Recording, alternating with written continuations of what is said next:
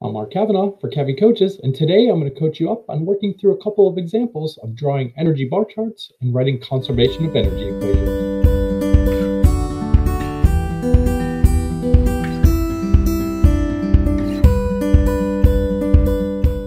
In this video, we're going to talk about energy bar charts and draw a couple of examples and how that relates to conservation of energy. So here's an example. So we have a marker that's dropped to the floor. The initial situation being the marker at the top, and the final situation is how fast it's moving when it hits the floor. So it's the moment it hits the floor. So step one is to define the system. So we have the marker, which is moving, and the earth. There's no spring. We could use my hand and put it outside the system, but the marker's already at the top. If the marker wasn't at the top, then my hand would be providing work. So now let's ask the three questions. Is anything moving? No. Is there a spring? No.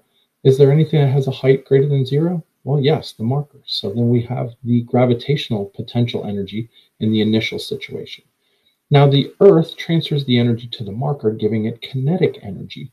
So we're going to talk about the three questions again. Kinetic energy, yes, there's no spring, there's no height at the final. So since the arrows stay inside the system, that means the initial height has to equal the final height, total height of 4 in both situations. Then we write our conservation of energy equation. And now we're going to cancel out the mechanical energies we did not use. So we didn't use the kinetic or spring energy in the initial, or spring energy or gravitational in the final. Now we have to ask ourselves about work. Well, we look and we can see that all the arrows stayed inside the system. We only had one, so that means work is 0. That simplifies our equation down to initial gravitational energy equals the final kinetic energy for this example. Now let's look at a different example. So this one, we have a spring stretched horizontally from equilibrium to 1 meter, like we did in the Hooke's Law lab. So we start with our system, and our system is defined as the spring and the earth. Well, since the spring doesn't really change height, we could omit the earth. I like to put the earth in the system each time so I don't forget it. So we ask ourselves this three questions. Is there a spring stretched or compressed? Well, it's before the spring stretched, so no. Nothing has a height greater than 0, nothing's moving, so I don't have any energy in the initial situation, which means there has to be something outside the system that is providing the energy to the spring. And what is that? Well, that's my hand. My hand is pulling the spring, so my energy flow shows the hand giving the spring energy. Then I ask the same three questions again. Is there anything moving? No. Height greater than 0? No. Spring stretched or compressed? Yes. So the spring is stretched 1 meter, so we have stored spring energy. So writing the conservation equation, we start with the long equation with all the mechanical energies in work. And we know there's no mechanical energy in the beginning, only stored spring energy in the final, which means that there's going to be work. Now the hand is transferring energy into the system, which means that's going to be a positive value of work, so plus work. And I like to put a subscript on work to show what object is applying that work. So the work done by the hand is equal to the stored energy in the spring in the final situation. So let's look at a third situation. So we have a car rolling up a hill and it has friction and it slows to a stop. So again, we're going to define our system. We have the car and the earth, so there's no spring, so we don't have to worry about asking that question. The car is rolling, so that means there's kinetic energy.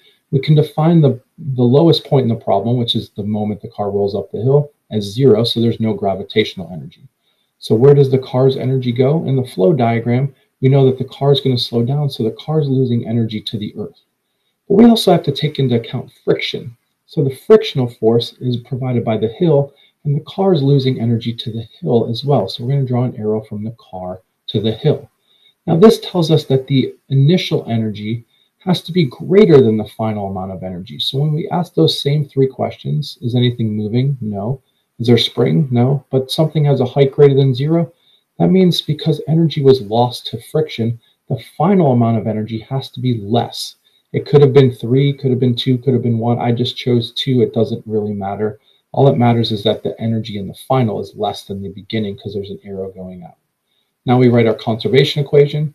We're going to cross out any mechanical energies that we don't use in the bar chart, so no stored spring or gravitational in the beginning, no kinetic or spring energy in the final, and we do have work. There is work done by friction in this situation, and work done by friction has an arrow going out, so that's going to be minus W in this case. That's why we have plus or minus, because it depends on the arrow flow if it goes from outside in or inside out. And I put a subscript of F with work for work done by friction. So that's my third equation. So let's look at a fourth and final example for this video. So we have a car is compressed up against a spring, a lab cart, and it's launched up a hill and is moving at the top of the hill. So we define our system. So we have a spring, we have something that's moving, a car, and we have the earth.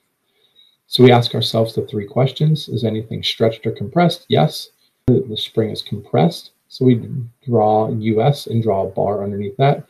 The spring transfers its energy to the car, but the car also changes height throughout this. So that means the car is not going to be moving as fast if it was moving horizontally. So it loses energy to the earth, which means in the final situation, because it's still moving at the top, that means I'm going to have kinetic energy. I'm also going to have gravitational energy because its height is greater than 0. So I have kinetic and gravitational in the final. Now here's where the heights matter, because I drew a total height of 4 for spring energy, which means the total height for kinetic and gravitational combined has to be a total height of 4. So I can split it up however I want because it's a qualitative representation. In this, I chose to go 3 kinetic and 1 gravitational. It could have been 2 and 2, it could have been 1 and 3, could have been 2.5 and 1.5, as long as it adds up to the total amount we had to begin with. The point of drawing the bar charts is to get to the conservation equation. So we write our long conservation equation, all the mechanical energies plus or minus work equals all the mechanical energies in the final. And we're going to cross out the kinetic energy and gravitational in the initial, and only the stored spring energy in the final situation. Then we ask ourselves about work. Are there any arrows going from outside in or inside out? The answer is no. So we're going to cross out work as well. So there is no work in this situation. So that simplifies our equation down to the stored spring energy initially equals the final kinetic plus the final gravitational energy. So these were 4 examples of how to use bar charts to write a law of conservation of energy equation.